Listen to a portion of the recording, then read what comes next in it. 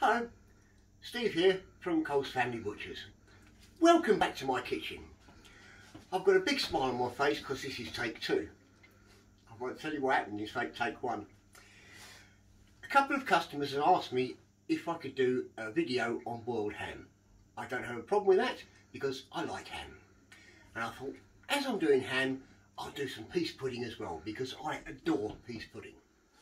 Now, ham has a classical reference, Jambon. And ham is actually quite important because without ham, pork would have virtually no relevance whatsoever in classical catering. Mr. Augustus Escoffier claims that there are 4 great hams in the world. One I can't pronounce, so I won't bother. The second is Westphalian, the third is Prague, and the fourth is York ham, from good old Blighty.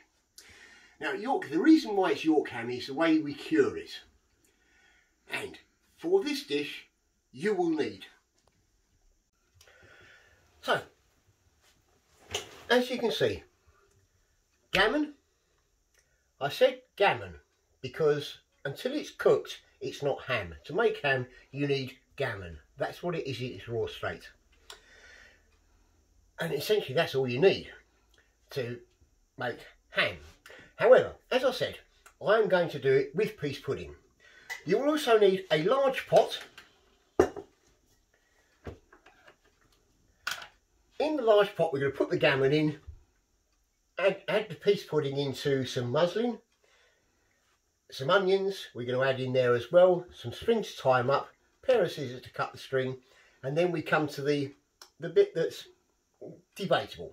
So what I'm going to do is I'm going to strain off the peas, the yellow split peas. There's 250 grams of yellow split peas and they've been soaking overnight.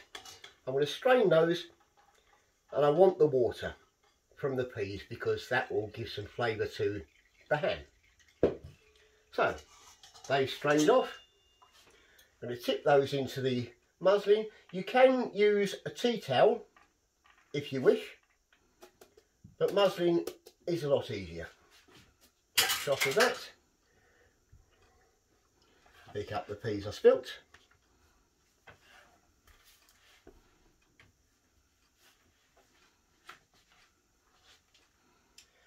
We're then going to pop in a couple of roughly chopped onions. It doesn't matter if they're large or small chopped, it really doesn't matter because we are going to blitz the hell out of it later. Put those in. Then we're going to cut a piece of string and tie up the other end of the muslin cloth.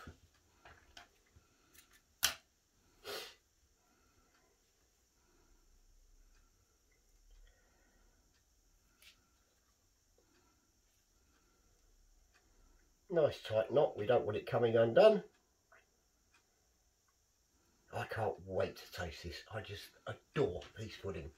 Right, now we're going to pop in the ham, gammon, pop in the muslin cloth.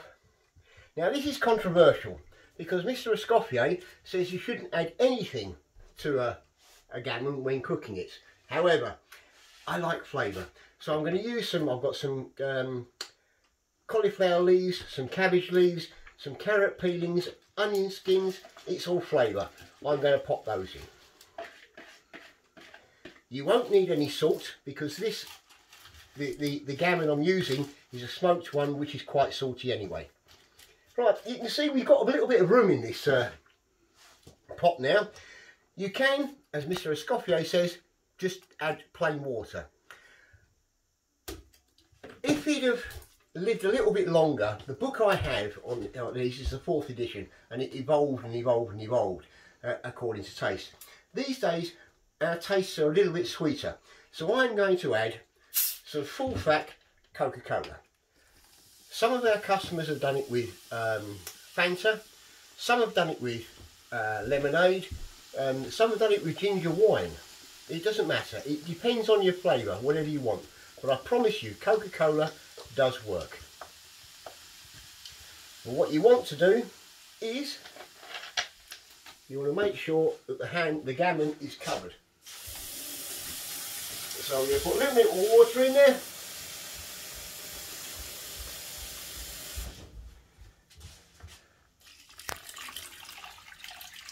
and a tiny bit more water because we haven't covered it yet.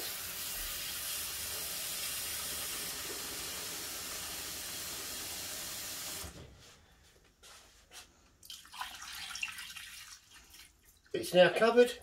What we're going to do now is put it on, bring it to the boil, and then simmer. Not even simmer. We're going to, slightly less than a simmer. It's almost poaching it for 20 minutes per 500 grams.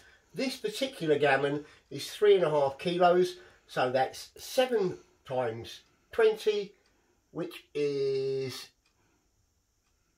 an hour and a half, 2 hours and 20 minutes. So once it's come to the boil, I'm then going to poach it for 2 hours and 20 minutes. Okay, what I've done now is I've taken the ham off the heat half an hour before it's due to be cooked. The reason for that is I'm going to do what Mr. Escoffier says and braise it in either sherry, Madeira or port, and then I'm going to glaze it. If you were going to use this as just a ham, you would leave it on the heat for the full cooking time, right? Then you would put a lid on it, put it in a sink, half fill the sink with cold water, and let the ham cool down in its own juices. That way it'd be so much moister. But I'm not doing that. I'm doing it glazed and braised. So now what I'm going to do is I'm going to take the ham out of the water,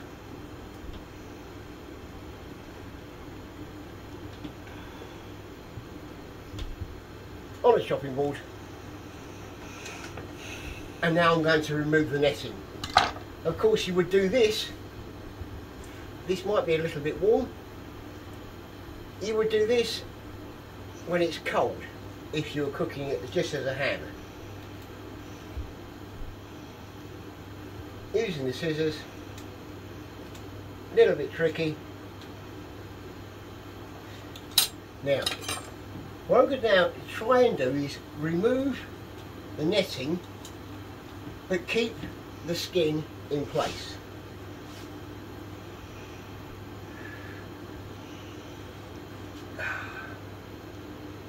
Okay, that's done.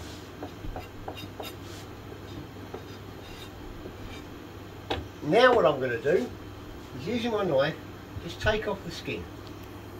Leave as much fat as you can on, just take the skin off.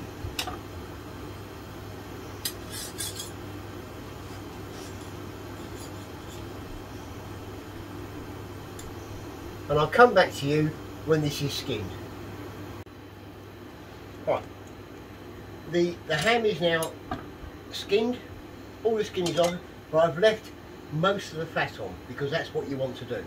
Now what I need to do is to transfer it back into a pot to go in the oven. This pot is full of stock and some unfinished pease pudding. So luckily I have 2 pots.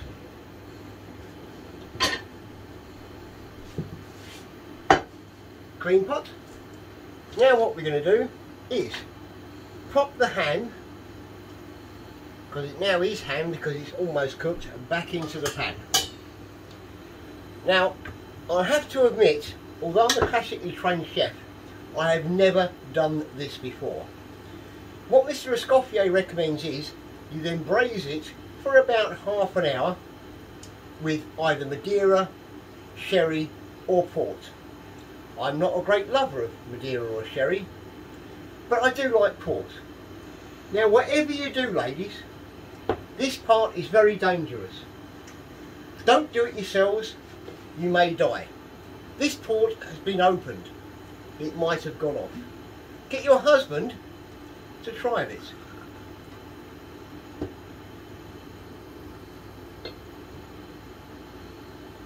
Yep, it's okay. Pour in about ½ an inch in depth into the pan.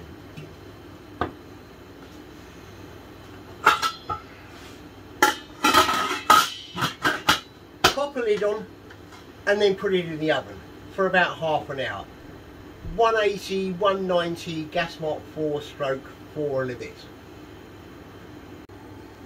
Okay, whilst the ham is in the oven braising, I'm now going to deal with the best bit, the pease pudding. So what we're going to do is we're now going to take out our muslin cloth,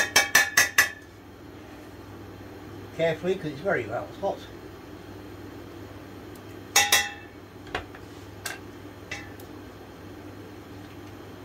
Scrape off any vegetable bits. That is really hot. And pop it on our chopping board. We can now get rid of the pan.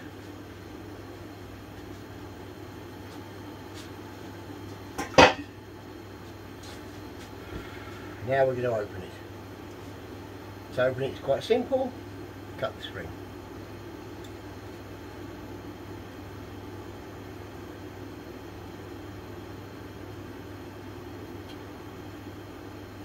When I say quite simple, may not be quite simple.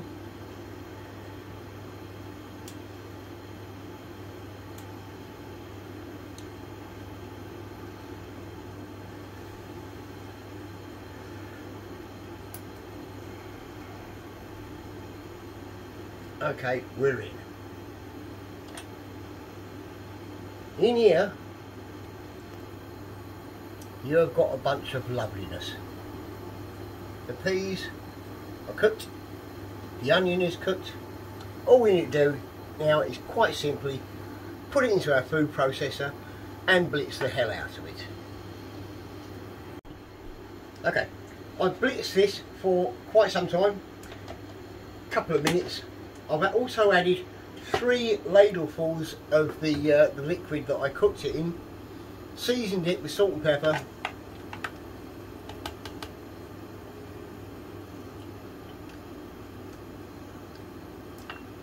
and it's perfect.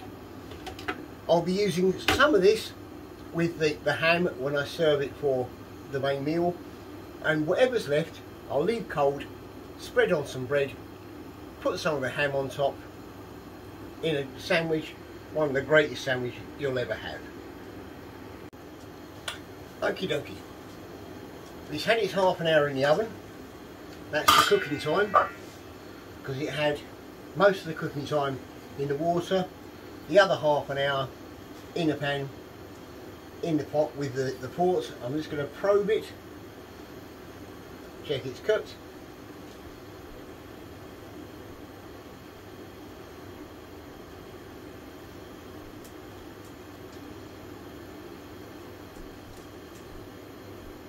Yep, we're done.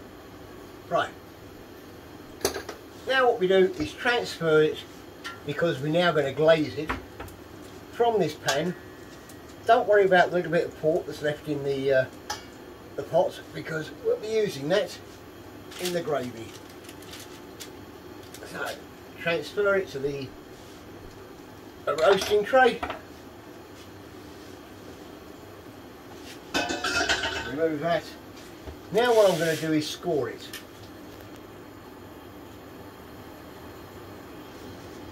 I'm going to use this one. But I'm going to score the fat. All you're doing basically is just cutting through the fat.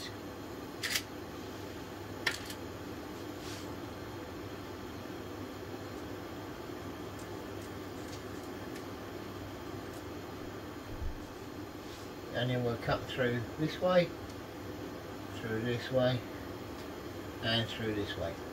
Now at this point you can use one of several things. You can either dust it with ice and sugar and pop it under a salamander. You can squeeze demerara sugar onto it. You can use honey, but me, I'm going to use a bit of golden syrup. And all we're going to do is dribble this over the top.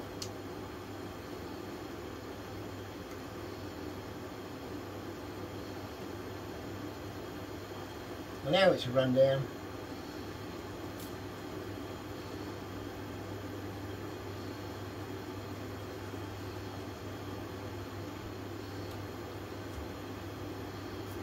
I'm going to pop it back in the oven for half an hour or so to let it glaze up. Okay, now it's glazed beautifully. All we need to do now is carve it and then serve it. Now I'm so glad about the carving bit because it gives me an opportunity to use my brand spanking new knife.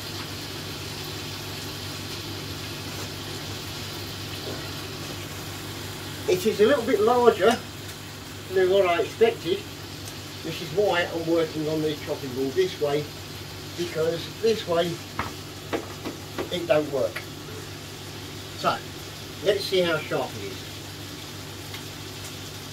Oh yeah, oh yeah, now it's sharp. Oh, that's sharp. Right,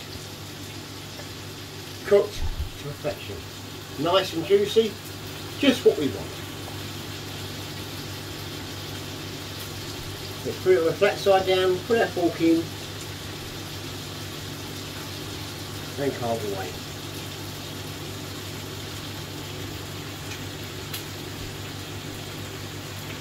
This knife is damn good.